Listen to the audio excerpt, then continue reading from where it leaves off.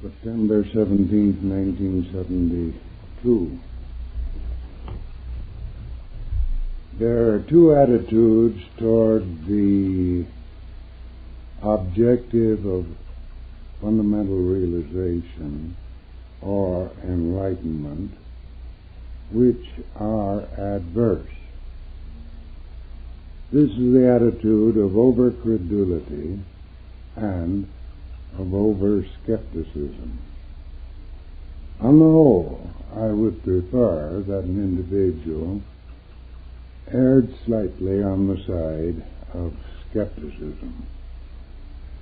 But there is an attitude which is better than either of these, where one does not have, as yet, any substantial certainty. And that is an attitude of neutral reservation of judgment, an attitude of entertaining an idea without either acceptance or rejection. There's a great deal of material with which one is confronted, which he's neither in a position to intelligently accept or intelligently reject. And in that case, the attitude which I recommend is that of simply entertaining it as a possibility and storing it in his memory until such time as he can reach a definite decision. Now, with respect to fundamental realization or enlightenment, there is this historic fact to bear in mind, that the record indicates that all basic religious movements have originated with such fundamental realization or enlightenment. Buddhism begins not with the birth of the young prince known as Gautama, but with the enlightenment under the Bodhi tree, at which moment that individual became Buddha. The same is true with the origination of the Advaita Vedanta. It is not begun with the birth of Shankara, but with his fundamental realizations under the direction of the one whom he called Govinda. And likewise in the case of Sri Aurobindo, we know this explicitly from what this one himself has written, that it was with fundamental realizations that his work began. And though we do not have the evidence in literature, we may infer that somewhere in those 18 years in the life of Christ, between the age of 12 and the age of 30, which are not to be found in the Gospel record, but which have been claimed to have been presented in a certain document originally found in Tibet, known as the Life of Saint Issa. That we have reason to believe, therefore, that somewhere in that period, when he traveled according to this statement in the East, he too had fundamental realization, and that was the origination of Christianity, and not the moment of his birth. The fact is that one should view fundamental realization or enlightenment as the most important thing to be attained, not alone for himself, but in dealing with the problems of a suffering humanity, or an ignorant humanity, or, as in the Christian view, a humanity possessed with an adverse will. But with respect to these problems, the most useful thing that one can possibly do is to make progress toward his own fundamental realization. That everything else that he may do without this is of palliative value only. That attaining fundamental realization is more important than all the affairs of the world without it. And by the affairs of the world, I mean all the problems of the government of nations, of the production of business, of the production of foods, of the development of sciences, that the performances of charities of various sorts is only of kindergarten value and produces no effective transformation in the history of humanity. If one can do no more than this, well and good. But if he can attain and or can make progress toward the attainment of realization, then only does he contribute something that is more than a palliation. Even the Pratika Buddha, who selfishly accepts the goal of nirvana for himself, nonetheless, at the moment of attainment of his fundamental realization, through the psychical influence of that event, does lift humanity to that extent. But having entered into the nirvanic state, we have reason to believe that he can do no more. To do more, it is necessary to take the step indicated by the Kuan Yin vow and by the major message conveyed in the voice of the silence. Beyond this, there are higher possibilities. There is such a thing as not merely the redemption of individual entities, but the possibility of the redemption, or, in Aurobindo's terms, the transformation of the whole samsara itself, so that instead of being a purely perverse field of action in which no essential good can be done, in which one is entangled, as it were, in a maze, which in the end leads nowhere. Instead of that, it may serve a positive office for the manifestation of the unrevealed. This being so, the supreme effort should be toward that attainment. One may legitimately ask the question, is there any sufficient reason to believe that such attainment is possible? There is evidence, and the evidence is spread throughout the literature.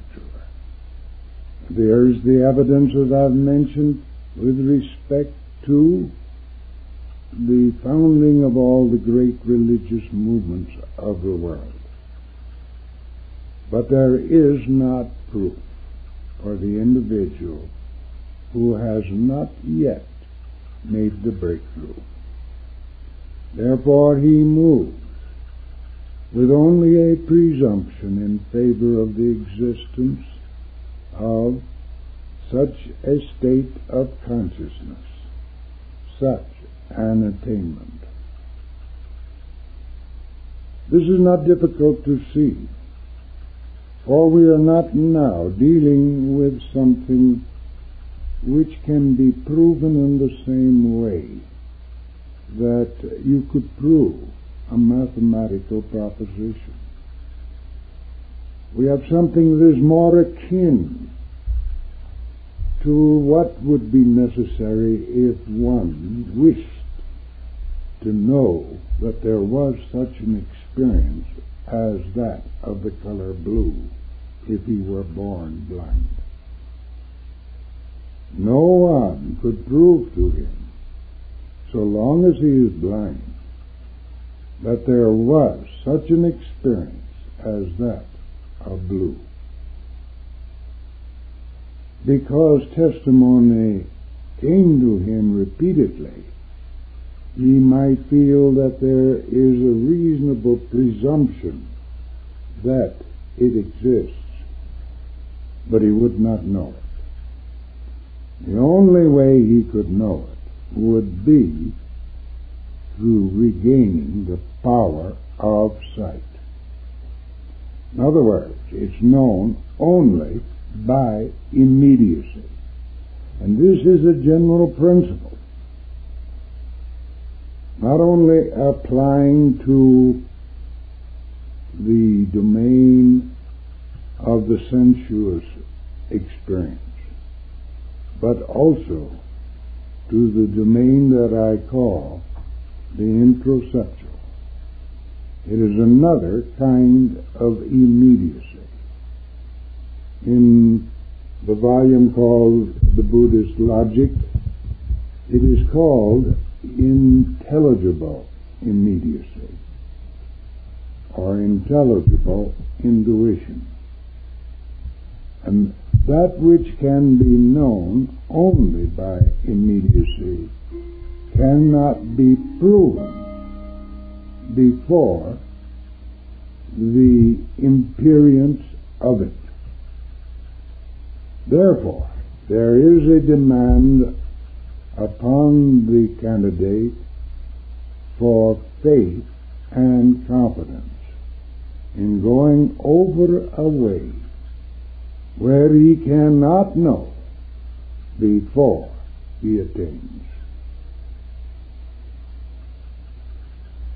If the individual were moving alone without the guidance of a guru in this field, he would be like an explorer,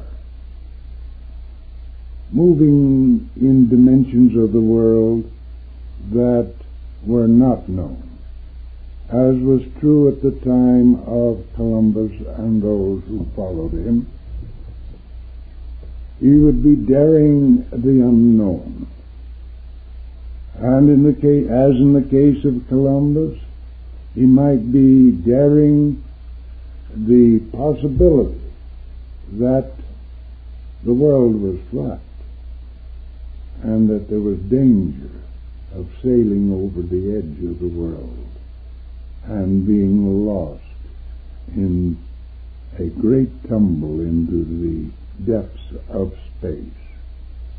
And it was feared by many of the sailors, so it is said, who traveled with Columbus, that such was about to happen to them. You'd be facing dangers, and yet, to many men, this is a challenge.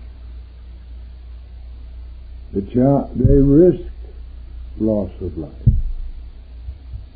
And there are those who have, in adventuring forth to the acquirement of new knowledge, that have lost their life in the venture. Still, I think most of us would agree that the challenge is worth the risk. And here I suggest there is another challenge, another venture into the unknown that is well worth the possible risk. Yes, there are evidences that there are risks here too, as there are risks for him who dares to travel in space for the first time, as well as those in older days who traveled in unknown regions of the earth for the first time. The dangers are not that so much of physical death as of a psychical disruption.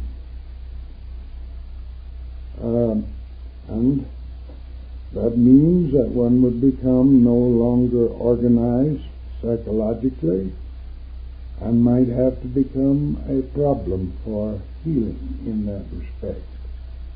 Nonetheless, the potential values are such that I say he would be preeminently justified in making the exploration and facing the dangers.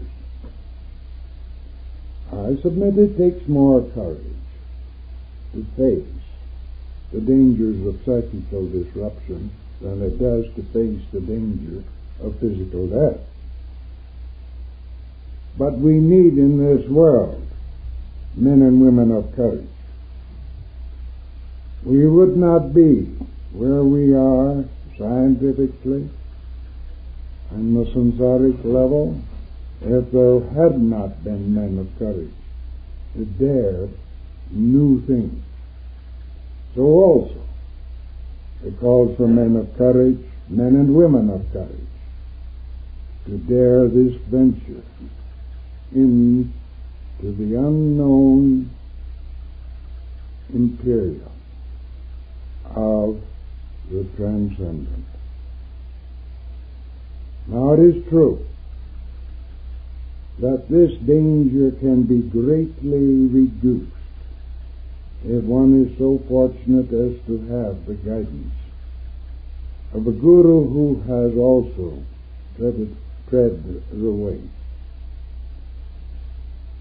And it is a general rule that the sadhakas who seek to go this way do go under the guidance of gurus. Those who go alone without the gurus are the exceptions to the rule. But it does happen on occasion. It did seem to happen in the case of Buddha, but not in the case of Shankara, who had a guru. So most are not required to venture on their own without the guidance of the guru. But there is a certain thing that's very important in accepting the guidance of the guru. First of all, to select one whom the sadhaka feels is one with whom he can come into fundamental rapport. To select the philosophy which fits him best. But having selected a guru, there is a certain important attitude on the part of the sadhaka or chelam that is more important than anything that the guru can do. And that is an attitude of pliability. To view the guru, if the sadhaka is one who is oriented to either the theological point of view, the pantheistic point of view, or the panentheistic point of view, in that case to see in the guru a manifestation of the divine for that sadhaka. It doesn't mean that that guru has such a meaning for others, but for the sadhaka, the guru should be viewed as the voice of the divine for him. Or if he is oriented to the non-theistic point of view that is characteristic of Buddhism, to view in the guru or the sadhaka the presence of the Buddha. It doesn't mean that that particular guru is the presence of the guru for others, but for the sadhaka. And that his attitude should be that of plasticity and obedience in any directions that come from that guru. More depends on the attitude of the sadhaka than depends upon the capacities of the guru. An inferior guru can lead to a large awakening if the sadhaka is a master sadhaka. Aurobindo demonstrated that and reported the experience. Aurobindo retells of himself that he tried by his own means to achieve, but made little or no progress, and in fact was struck until he saw one in whom he saw a spiritual capacity. He went to this one and took him as a guru. See, the guru doesn't reach out for sadhakas or chelas. It's the chela that forces the hand of the guru. He's a very foolish man who would reach out for chelas, but it's the duty of him who is sought as a guru to respond to the chela's demand. Aurobindo saw in this one spiritual capacity, and that he pointed out is all that's required. Even this guru that he picked out was an individual who was inferior to Aurobindo intellectually and in spiritual potential. But very quickly, because Aurobindo was well nigh a perfect chela, he had an enormous breakthrough. He said in a letter that nirvana walked into him, and he functioned in the nirvanic state, continuing with what he was doing, and he was publishing papers and in educational work at the time. He continued this, but he did not during this period do it. It happened through him. A very curious state. A tremendous experience. His own guru did not know what had happened to Aurobindo, did not understand it. But he was wise enough to say, I cannot lead you anymore, follow your own inner life, and released him. Actually, the guru did not believe in nirvana, and Aurobindo wasn't seeking it. It just walked in on it. It was the beginning of his great spiritual experience. And later, and this is rather funny, the guru thought Aurobindo was in danger and came back and tried to save him. But actually, he had been the means of starting Aurobindo upon his great career. Now it illustrates a point that Aurobindo has developed to some extent in his yoga, that there seems to be a law in nature such that even the avatars, who are conceived of as incarnation of divinity itself, make use of the guru for the breaking through of the first initial awakening. Now this does call for faith and confidence, and for some temperaments that is not easy.